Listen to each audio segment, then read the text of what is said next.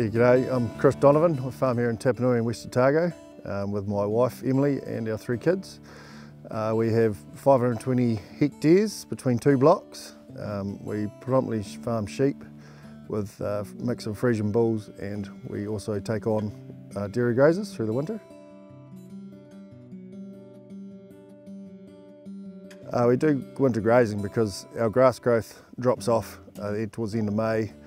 June and July we slow right down, so we need to grow crops to feed our stock, which we also supplement with baleage, which we take off in summer and autumn. Any surplus grass we wrap up and we store it for winter time, or any feed pinches that we need to feed out to keep the stock full and happy.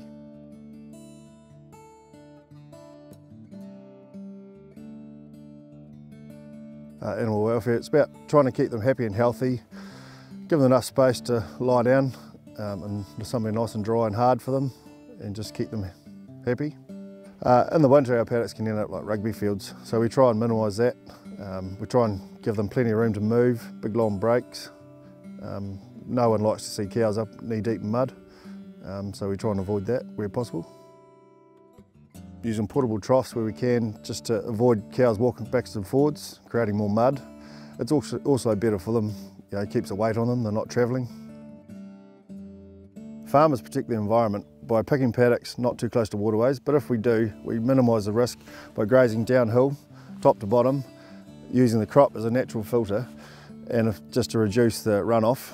And we also leave a big grass buffer so it catches any sediment at the bottom if there is any. Yeah, long-term planning, we probably plan out 18 months in advance by the time we soil test and just pick the right paddock, how we're going to graze it and what we're going to graze on it. Well, no farmers want to see cattle stuck in the mud. We all want to look after the environment. You know, this is our future, this is our home. I know we've all come a long way, we're learning a lot, and we've still got a lot to learn, but I think we're moving forward in the right direction.